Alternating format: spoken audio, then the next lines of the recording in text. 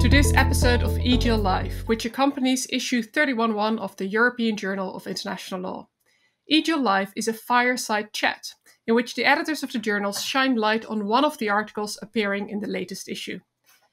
We can all read the article, but this conversation allows us to get to know the author, discuss key arguments, and satisfy our curiosity by exploring how articles come about. What drives an author? How do they write? What are the challenges they are facing? And how do they overcome them? I said EJIL Live is a fireside chat, but while I'm close to the fireplace in my home near Cambridge, England, my guest is in Geneva.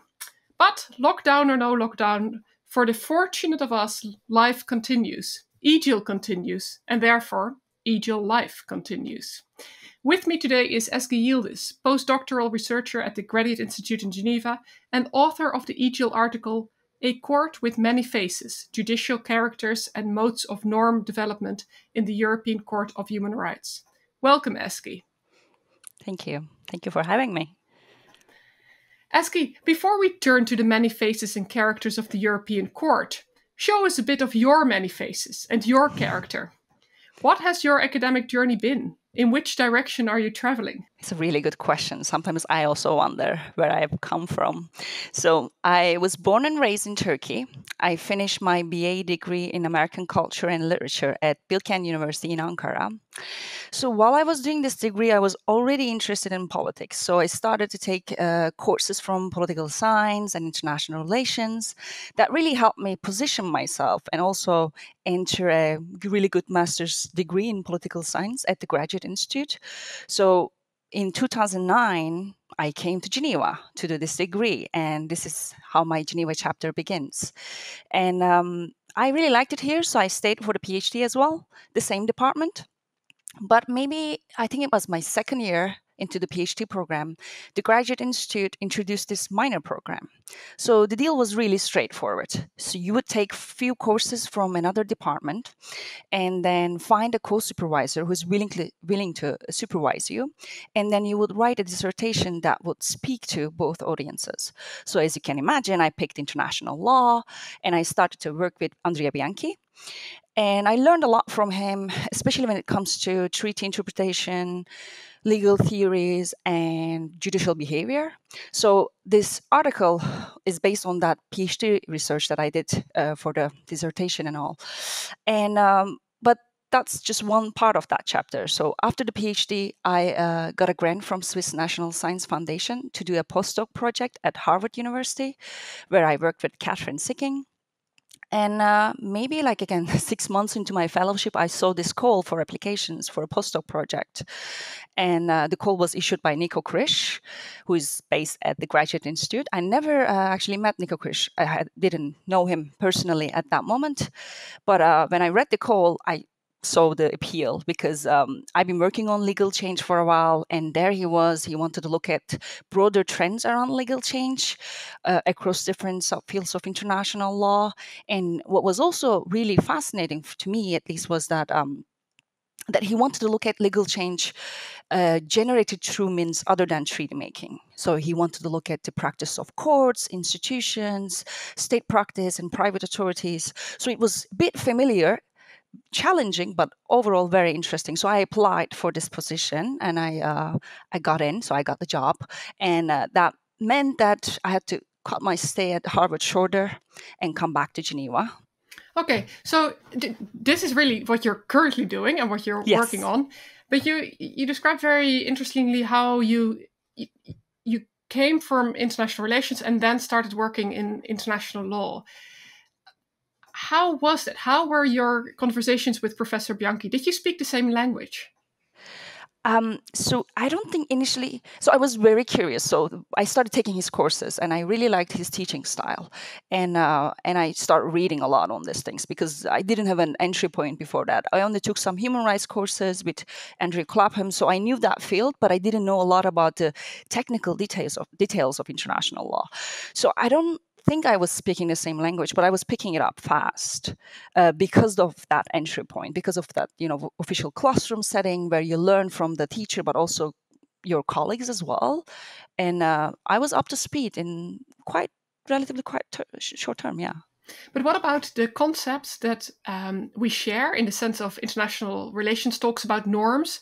International lawyers can talk about norms, but they do not necessarily mean the same thing. And when Absolutely. you were writing your thesis and you have two supervisors in different disciplines, how did that work out? A little difficult. I completely agree because I realized when I started. First, I started reading the norms literature in international relations, and it's really broad. It's about everything and nothing. It's about customs, habits, traditions, fashions.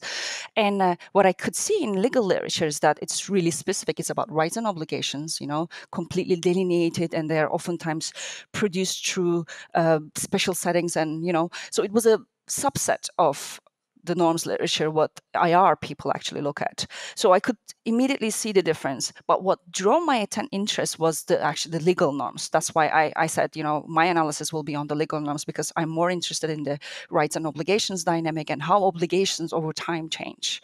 So in a way, I situated myself right in the middle and kind of distanced myself from the way IR scholars generally look at law or norms, and I kind of came closer to lawyers, but that's why this article is also like looking at this quite dogmatically because of that positioning. And that's why it's published in the European Journal of International I Law. think so too. Yeah.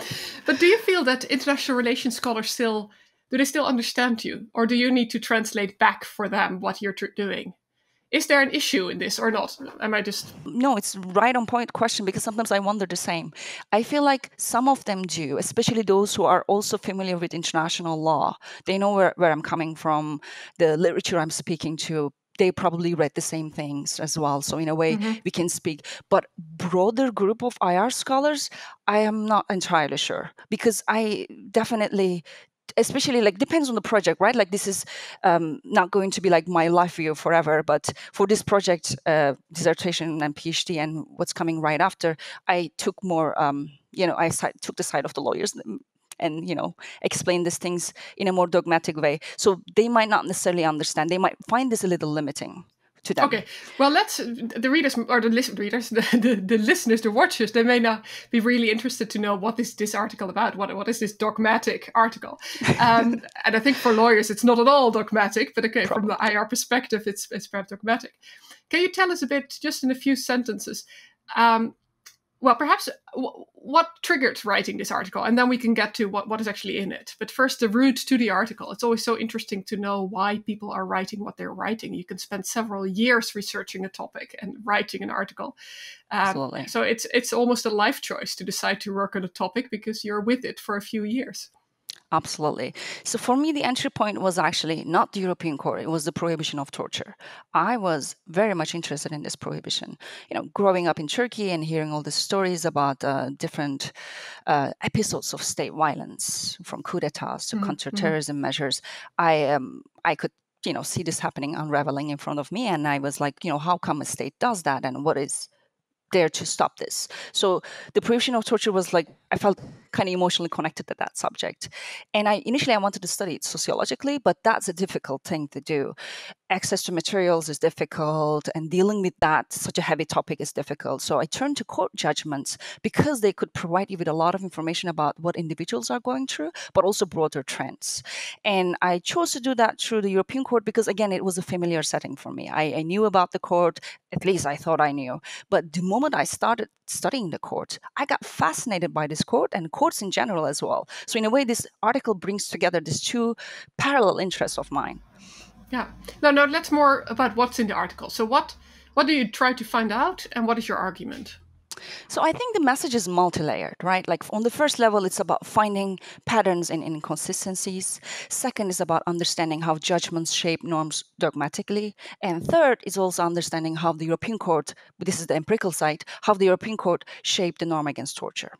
So on the first point, when we see courts issuing judgments that are not perfectly aligned, we assume that the court is being a little inconsistent here. And I always wonder, like, what do you mean by this, and why do we expect the court to be consistent in the first place? Because when you look at a body like the European Court, it's perfectly normal that it's being a little inconsistent because it assumes completely different tasks, functions, and it's responding to different needs. So my attempt here was just to figure out, what's the pattern behind this. And this is how I came up with the idea of judicial characters. I thought the court has multiple audiences responding to multiple needs. That's why it has multiple hats. And these are the judicial characters that kind of shine light on different characters of the court. You have the entrepreneur, you have the arbitrator, and delineator. Entrepreneur one is the one clarifying. Arbitrator one is the one judiciously applying, and delineator one is the one that's evasive and showing the limits of the norm's application. And in a way, I think the novelty of this argument is that I assume that these characters are all available to the court, and court doesn't have to pick and choose between them. It can hold them at the same time and switch between them as well. So this is kind of the idea about the finding patterns in inconsistencies. And the second is about how judgments shape norms. And this is generally we look at the influence of judgments through the lenses of judicial activism and restrained debate, and see whether there's certain ideologies behind certain decisions. And what I'm proposing here is that, instead of seeing the court as an institution to further ideologies, can we just think about, what does this judgment do? Does it clarify things? Does it show its limits? Does it just apply the norm? So this is the other part. And finally, the empirical part is about how the European Court actually shaped the norm against torture and which judicial characters it invoked. So I look at the two different periods, the one before 1998 and after 1988, when the court became a permanent institution with compulsory jurisdiction. And I see kind of different patterns there. What we see is that more entrepreneurial decisions in the previous periods and more arbitrator decisions in the most current period. This actually goes against the criticism that the court is becoming more activist. At least under this article, what I see is that court is actually more and more, relatively, this is our relative terms, more and more applying law narrowly, actually. Yeah, and it's interesting. You come up, I think, with two hypotheses about why that may be the case. And one of them is, look, the court is busier, and when you're busier, you have far less time to write elaborate judgments setting out and pushing the norm or the law, the right, further. Instead, you just do more bread and butter cases, and that's your arbitrator court. And I think the second explanation that you have is, well, by that time, the norm was pretty fleshed out. There was not so much more fleshing out to be done. I wonder, have you studied empirically or through interviews, or do you have a gut feeling, and perhaps that's research that's still to be done, about which of these two is the stronger explanation or the more plausible one? I guess maybe the second one, my gut feeling, and that comes from kind of my comparison with the inter-American court. So I didn't write this article in a comparative way, but I had chance to kind of compare these two courts. Based on my interviews that I carried out there, I got the feeling that there is in the inter-American court, okay, actually, yeah. based on the feeling that in the American court, what I felt that is that for them, every judgment was a chance to clarify things and push out certain ideas because they didn't have a lot of decisions. And so that means that the European Court doesn't have to do that, right? Because you have so many actually decisions to process that you don't have to take a stand on each and every decision. So in a way, definitely the fact that it already fleshed out principles is right now helping the court just ride that wave and just apply them. But couldn't you also argue, look, we never know whether it's fleshed out or not. Perhaps we can take the right to be free from torture in ways that we hadn't even imagined.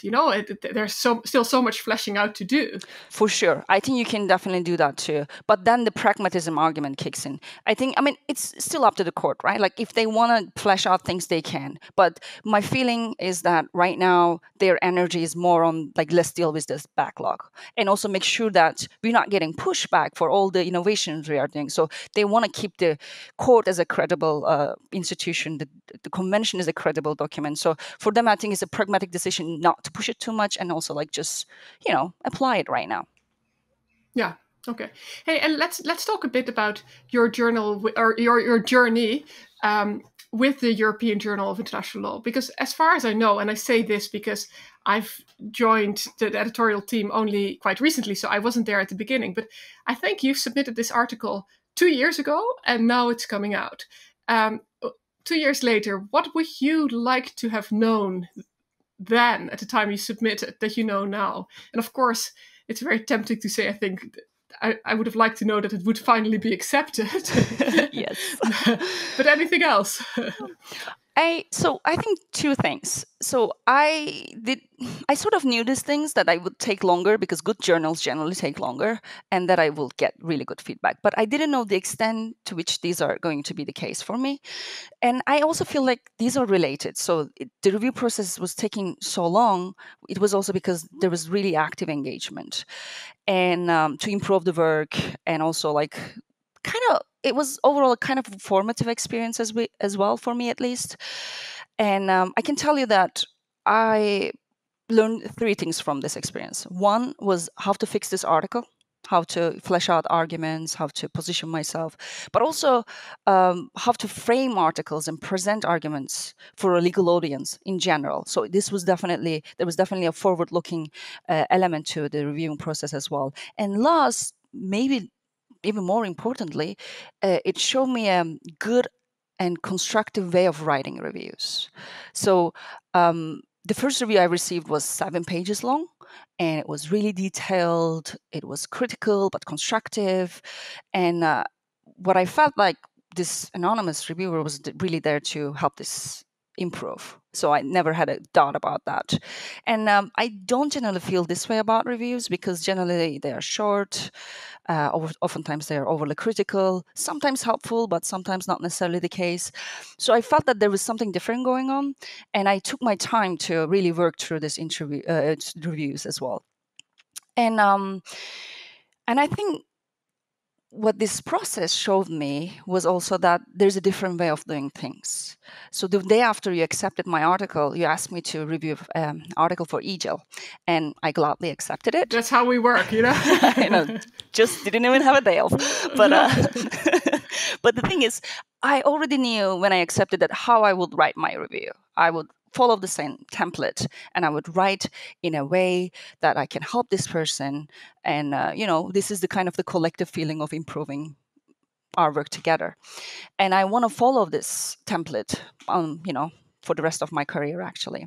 So if I want to summarize my experience at EJIL, I can even offer you an analogy that I thought of, which is like, I think it's more like a fine dining experience that you want to do it when you have time and money and energy. And I definitely understand the appeal of going for fast food joints, because they're quick and they will solve your, immediate needs. And there's definitely that immediate need as well. Like there's a huge pressure on early career scholars that are not tenured yet, and they need to get things out fast. But ironically, I think these are the people that would really benefit from such a thorough review process as well. So this is the real dilemma. Well, you may also have been lucky with a particular reviewer or several. I don't know how many reviews there were, but perhaps you could even compare them. But there are always some reviews that are better than others. But I'm glad that you had a positive experience, because indeed the review process does add a lot of time. But as you said, it's often also the authors who then rightly take a lot of time to deal with that, the comments. And the only thing about the analogy is, I think it's so nice that you say the fine dining experience, because we often say, well, what we do is slow cooking, slow food. Oh, yeah, that could also work. The only thing I really hope it's not fine dining in the sense of expensive, because I hope that the EJIL experience is not particularly expensive. But I can imagine that from one perspective, if you're under these pressures to publish quickly, that it may be seen as expensive, because if you don't deliver quickly, then... But actually, that brings me back to one final question that we'd like to ask you, which is about expensive, or at least money in the economy. And that goes back to the starting point, which is about this interdisciplinary work. Can you tell us something about the political economy of interdisciplinarity? Because on the one hand, it seems everybody now wants interdisciplinary research. It's so sexy, and that's what the grant awarding bodies ask for. On the other hand, there seem to be some costs to it. But I wonder what your experience is before I start, implying my experiences. No, this is a great question. I'm glad you asked it because that's always been has been at the back of my mind since I started this interdisciplinary journey. Because we talk a lot about how to do interdisciplinarity and what to do and what not to do, but oftentimes, this gets ignored. Like, what is the real cost and consequences of interdisciplinarity? Because as you rightly pointed out, it's really popular these days, and I understand why. I'm enjoying it myself too, and there's definitely a promotion done by the grant giving agencies as well. If you write interdisciplinary project, generally it goes through faster. At least that was my experience. And so there's definitely an increased supply of interdisciplinary research out there. But what I feel as an early career scholar is that there's not necessarily a demand that meets that supply. Journals are quite disciplinary. Publishing houses are very disciplinary. I mean, of course, there are exceptions, but especially departments are very disciplinary still. So there's this hype, and we all want to do this, and we encourage people to go and learn different things and apply it. But on the other hand, are we really thinking how to place them, where to place them as well? I mean, this, I think, should be part of the discussion as well. As you said, the political economy of this interdisciplinarity. And do you think that the departments are so disciplinary because of the teaching needs? That teaching is still very disciplinary? Or is there also something about research that they still try to put people in certain boxes? I mean, it could be both as well. I think the teaching needs are overall disciplinary. I mean, I can understand if you want to hire someone in your department, you want someone to teach, I don't know, public international law, general principles and whatnot, and someone interdisciplinary cannot have that kind of command, although they can as well. I mean, depends on the person, obviously. But so it can be about the needs, but it's also, most of the time we are still very siloed because this is the comfort zone, and why would you leave? Because interdisciplinary work requires you to leave your comfort zone to do this, but also requires your readers to leave their comfort zone as well. It's just uncomfortable for everyone. So in a way, I can understand the appeal for just not doing it and doing whatever you know the best as well. So, well, I can tell our EJIL live watchers and EJIL readers that I think you're extremely good in taking the readers by the hand. I don't think they feel uncomfortable at all when they read your article because it's so clearly written. And well, you may say that's in part thanks to the reviewer, I don't know, but it's extremely clear, and you will take them by the hand into a very, very interesting journey. So I recommend reading your article to everybody. Look out for our volume 31, issue 1. Ezgi, thanks a lot for this interview. And I really... I hope that, wish you all the best with the career path that you've set out. And many of us will follow you with great interest. Thank you so much. Can I do something unusual and ask you if I can thank this anonymous reviewer, because we've been talking about this person, and go because ahead, of the floor is yours. Now the last final word. Because of the journal's policy, I couldn't really add this in the acknowledgement section, but I really am truly grateful for all the supportive feedback that this person provided. So I'm happy to say this in person as well. Thank you. Good. I wish we can do this with all authors.